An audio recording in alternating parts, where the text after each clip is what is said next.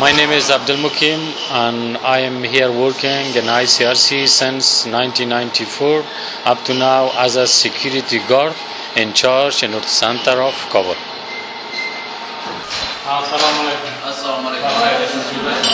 Yeah, this is our workshop which we are making for the patient here. All of these things we are going to make it in this workshop.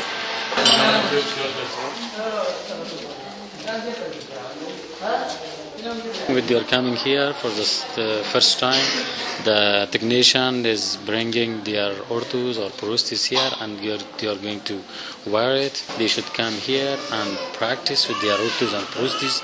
Their problems should be solved, and that time they can deliver for them their orthos and prostheses, and they are going to their home. If it is not useful for them or have big problem for them, they are going to change it for them, and they are going to take the new cast for them, and after that they will have another.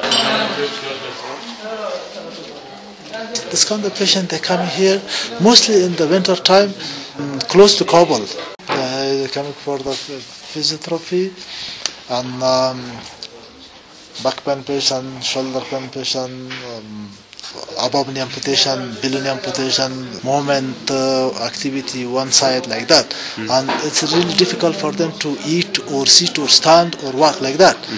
Of course they need physiotherapy. The physiotherapist can help them to use prosthesis or orthosis and how to sit, how to walk, how to care for their prosthesis.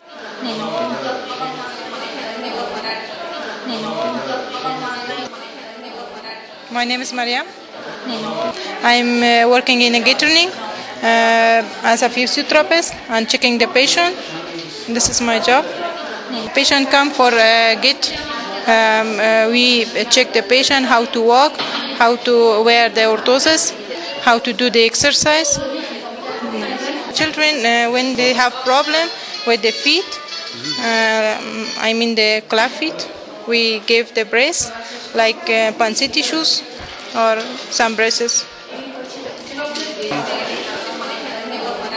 Patients come here young and also the child patient, old patient.